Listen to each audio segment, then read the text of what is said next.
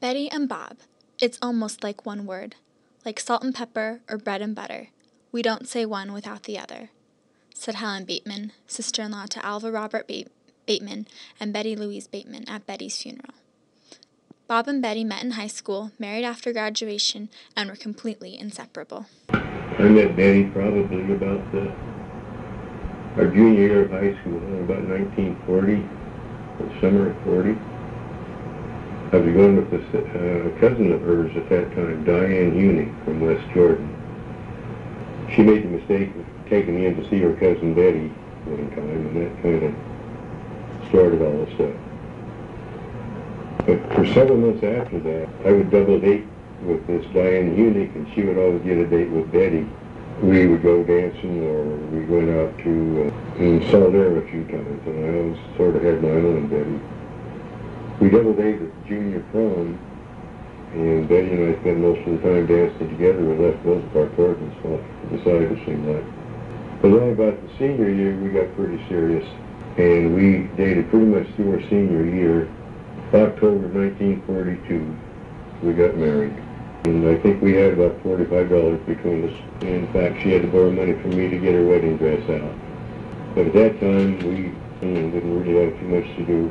We actually moved into no honeymoon, but we moved into a one-room apartment, an upstairs apartment with one room, no running water, no sink, no refrigerator. The closet had been turned into a little kitchen. You could walk in, run the stove, and back out. We'd have to go down the hall for one way to get to a bathroom, which we shared for the toilet, and went down the hall the other way to get to a bathtub.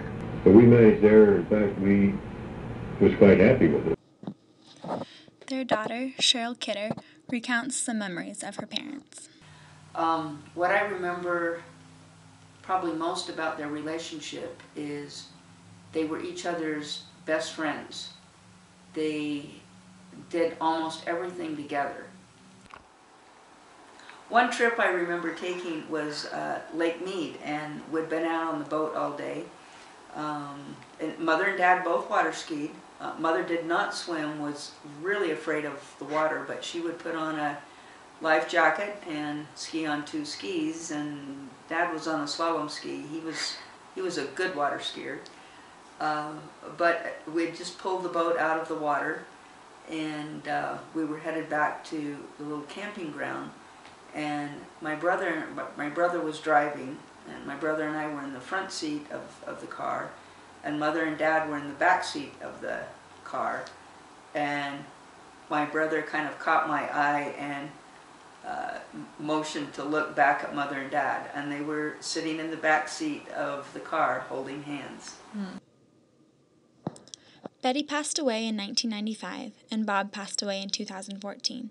No doubt they had a sweet reunion and are now happily holding hands up in heaven.